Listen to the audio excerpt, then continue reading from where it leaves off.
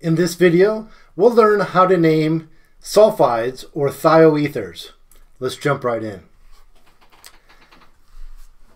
We know that a thioether looks an awful lot like an ether, carbon, oxygen, carbon. But because sulfur is right below oxygen in the periodic table, a thioether could be a carbon-sulfur carbon. So a thioether, or we also call those sulfides.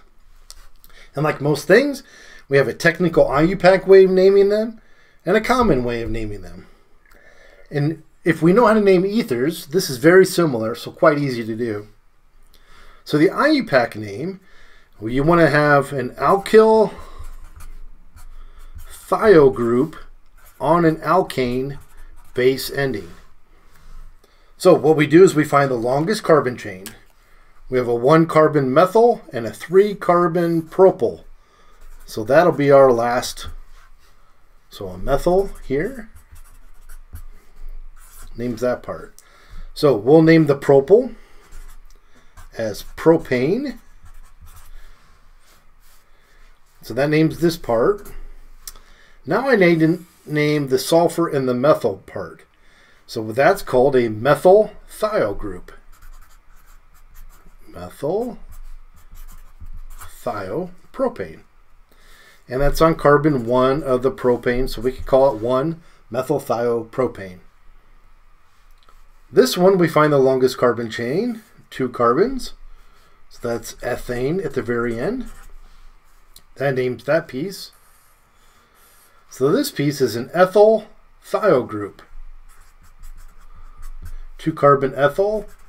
The sulfur is the thio part, so that's an ethyl thioethane, and you could put a 1 on it if you wanted to number the ethane.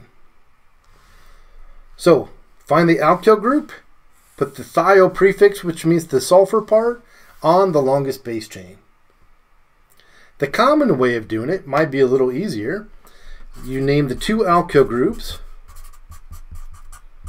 and you put the word sulfide on the very end. And these are in alphabetical order. So let's redraw this one.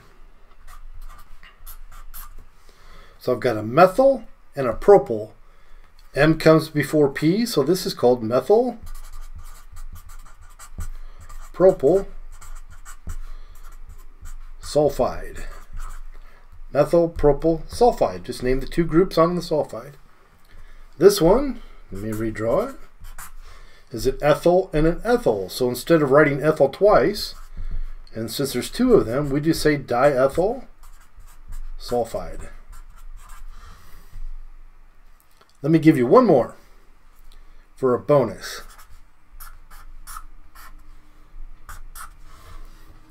So how would we name this group? Let's start with the common way. Well, we have on this side an ethyl group, and on this side we have 1, 2, 3, 4 carbons of butyl group. So it's a butyl and an ethyl. Butyl comes first alphabetically. So it's butyl, ethyl, sulfide. And everybody would know what you're talking about. If you wanted to name it through IUPAC, we find the longest carbon chain, 2 carbons and 4 carbons. So we name this part first. So it'll be some kind of butane, since there's 4 carbons in the base chain. And then we name this as a substituent. We have an ethyl thio group.